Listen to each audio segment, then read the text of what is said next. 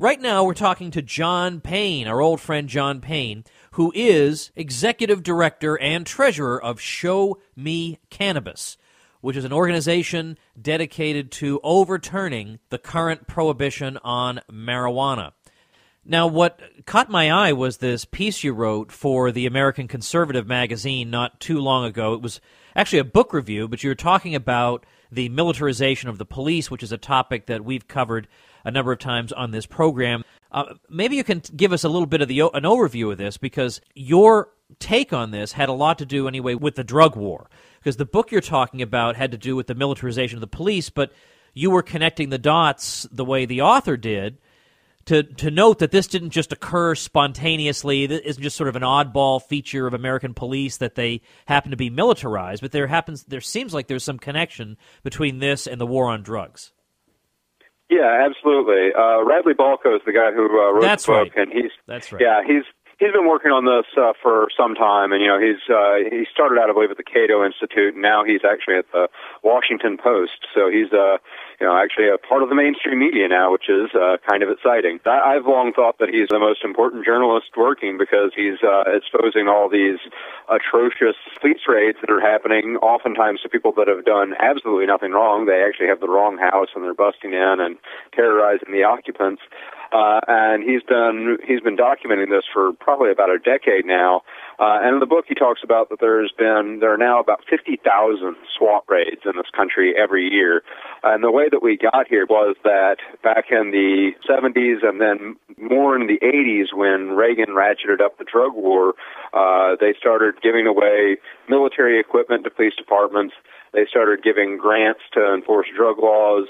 The more arrests you can show, the more money you can get from the federal government, specifically for drugs. If you arrest more people for robbery, rape, murder, that doesn't register for federal grants. But if you arrest a lot of people for pot, then they will give you a big chunk of money. That was through burn grants and also the cops grants. And so these sorts of things are what have driven departments to sort of focus on drug offenses and to enforce them in such a heavy-handed manner.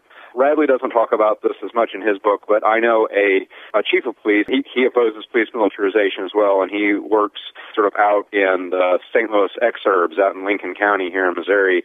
And I've talked to him a fair amount about this, and he says that one thing that Radley is missing, though, is that the culture of policing changed in the 70s and 80s as well.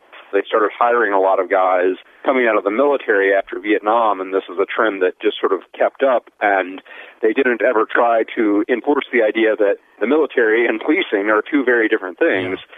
Because if you go out there and you're in the military, your job is to blow things up, essentially, whereas the job of a policeman is to keep the peace. You're not supposed to be provoking violence. You're supposed to be defusing it. So it's a really different job, and a lot of people don't understand that, even people who work in that field. And so that's another problem that needs to be addressed. But is a lot of this police militarization and a lot of these tactics, like the use of SWAT teams, et cetera, are these really being directed at pot users, or wouldn't this be directed at drug kingpins somewhere? I mean, I could imagine the average American maybe more and more thinking, well, maybe marijuana isn't so harmful after all, or there's so many people who want to use it, there's no point in trying to lock them all up, but we got to go get those heroin dealers because heroin makes you drive crazy and go out and want to murder people. So, in other words, I can imagine that there are some people who are moving a little bit closer to a libertarian view on marijuana, but maybe still are wary about the harder drugs. But are you saying that a lot of these tactics that make us uncomfortable that the police are using are not really discriminating between types of drugs? They're just as likely to go and bother somebody who's got, 2 joints as they are somebody in heroin and harder drugs?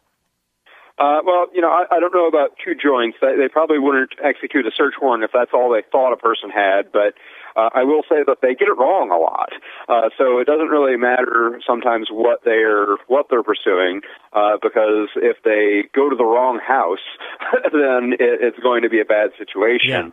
Yeah. One of the more famous examples was that in Atlanta, police had been tipped off by a confidential informant that there was drugs being dealt out of this house in a pretty bad neighborhood, and they didn't do anything to check out the confidential informant's statement. and they just raided the house.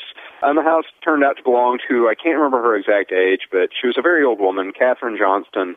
And she didn't know what was going on, so she grabbed a little pistol that she had for self-defense because she lives in a bad neighborhood. I mean, if you live in a place like that, it certainly makes sense to have a gun. And when the police started busting down her door, she fired. She didn't know it was the police.